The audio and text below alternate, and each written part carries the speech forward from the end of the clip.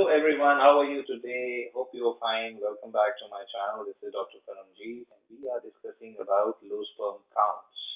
And we have already discussed the basic what exactly is low sperm count, what are the symptoms of low sperm counts, when you should see a doctor for a low sperm count, or even prior to trying to get to conceive a child, and what is the baseline reason for low sperm count. So today we are going to discuss about the health diseases, the medical diseases which can lead to low sperm counts and therefore infertility in males. So if you haven't subscribed to my channel already, then do that, and don't forget to watch the other videos in this series of low sperm count and infertility to actually understand the topic better, in details, and do follow the playlist to actually get a notification of the next upcoming video on this segment. So low sperm count can be caused because of a number of health issues and even medical treatments. Some of them include infections, tumors, and then traumas and genetic factors. So let's try and jot them down here. The first reason which I'm going to talk about is varicocele. Varicocele is a swelling of the veins in the testicular area, and this is basically the most common reversible reason of male infertility. That means it can be reversed. Although the exact reasons why varicocele causes infertility in males is unknown, but it might be that related to the abnormal testicular temperature regulation, and varicocele do result in reduced quality of sperms as well. So varicocele, if operated, that can actually take care of your male fertility issues if varicocele is causing the problem. The other reason can be infections.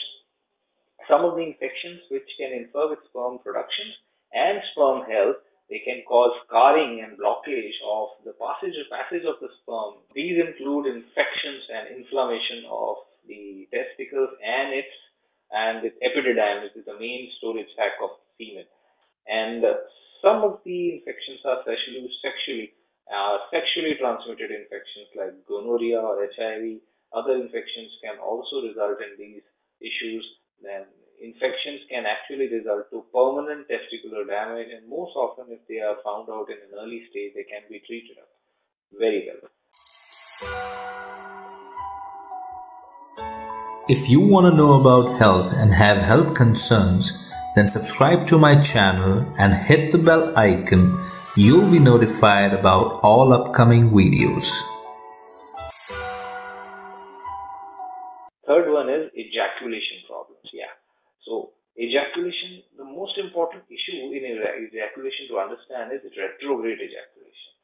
See, that occurs when the semen enters the bladder during orgasm instead of emerging out of the tip of the penis.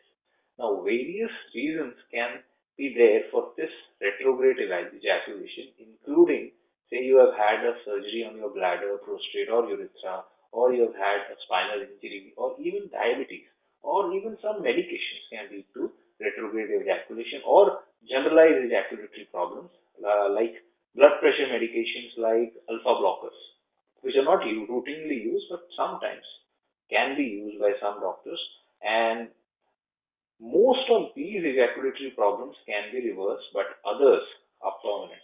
So in most cases, if you are having an ejaculatory problem, your sperms are still good, and they can be retrieved directly from the testicles and then can be used. So that's not so bad, right? So fourth cause of low sperm count are actually tumors, cancers of male reproductive organs, the testicles, the scrotum, or other areas can actually lead to issues, or even cancer treatments for any cancer in the body can actually affect male infertility, can actually affect your sperm count. Chemotherapy, radiation, or even surgery, or cancers causing hormonal imbalance can actually cause these issues as well. Treating these cancers will obviously solve the problem. The Many times it's possible, many times it's not. And the fifth reason is antibodies, immune system. Yeah, sometimes your immune system, in order which is designed to destroy an invader, a bacteria, virus, can sometimes form an anti-sperm antibody, which is destroying its own sperms instead of the invader. This does happen sometimes when your immune system identifies the sperm as an harmful invader and destroys them. That happens. So the sixth reason is undescended testicles. During fetal development, if one or both of your testicles fail to descend from the abdomen into the sac, which normally contains the testicle, that is the scrotum, this undescended testis can decrease the fertility and cause problems when you grow older. So getting a surgery for this can potentially solve the problem. And so the seventh reason is hormonal imbalance. As we know, the hormonal glands, the pituitary gland inside the brain, and the hypothalamus, the part of the brain which controls the pituitary gland, they help in producing those hormones which stimulate the sperm production. So these hormones are necessary. Any alterations in these hormones, as well as other systems like thyroid or adrenal gland, may impair the sperm production and cause low sperm counts.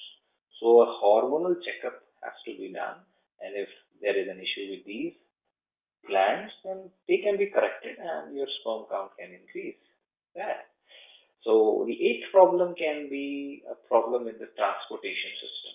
There are so many tubules which carry sperm inside the scrotum, and even during ejaculation, from the scrotum to the epididymis to the penis and outside. So all these tubules, there can be a problem in the movement of these tubules. The tubules can also be blocked due to various causes, and including surgeries or infections or due to traumas or even developmental issues such as cystic fibrosis or some inherited conditions. And such blockages can actually occur at any level. Such blockages can actually occur at any level. And good thing about blockage is that the sperm quality is good, still good, and just like retrograde ejaculation, sperm can be taken out from the testis itself and can be used, and you can be helped. And the ninth reason is genetic, chromosomal defects, inherited disorders like, say, Klinefelter syndrome, in which a male is born with two X chromosome and one Y chromosome instead of one X and one Y. That can cause abnormal development of the male reproductive organs and cause issues like low sperm counts. And other genetic syndromes can also lead to infertility, including cystic fibrosis. There can be Kallmann syndromes and Carter-Jenner syndromes. So that's one of the reasons. Then 10th reason is celiac disease, which is a gastrointestinal problem, a digestive disorder, a digestive disorder. This causes this a digestive disorder caused by sensitivity to gluten. So it is seen that people who are more sensitive to gluten do show infertility issues, and their infertility improves after adopting a gluten-free diet. So celiac disease patients can also have issues with low sperm count. Then the 11th reason is surgeries. Certain surgeries might prevent you from having sperms in your ejaculate, including vasectomy or inguinal hernia repairs, scrotum or testicular surgeries, prostate surgeries, or large abdominal surgeries performed for a testicular or a rectal cancer, in most cases. But in most cases, surgery can be performed to either reverse these blockages or to retrieve the sperms directly from the epididymis, or the testicles. Then the 12th reason, the last medical reason which can cause problems of low sperm count are the 12th and last reason for low sperm count are medications. Yes. Testosterone replacement therapy. That means anabolic steroids taken by anybody, even including bodybuilders, or testosterone replacement therapy or long-term use of anabolic steroids can lead to this problem. Certain cancer medications, chemotherapy can lead to these problems. Others like antifungals, sometimes some antibiotics, some answer medications are also seen to cause decreased sperm count. And obviously, these medications are now used only and only if necessary by your doctor. So, in that way, you can be assured that yes, if you take a medication by a doctor's prescription, then you'll be safe. So, all these are medical reasons or medical diseases which can lead to low sperm count. So, we have covered them all. Next time, we'll see the environmental causes of low sperm count. What problems in the environment you are living in can lead to low sperm count. So if you like what you are, if you are liking the information, the videos, don't forget to like and share these videos. Do comment what you feel about my videos. Subscribe my channel and don't forget to ask your friends to subscribe it. We are doing a lot here and you need to do something. So this is Dr. Paramjeet and you're watching Doctor Education. Take care. Goodbye.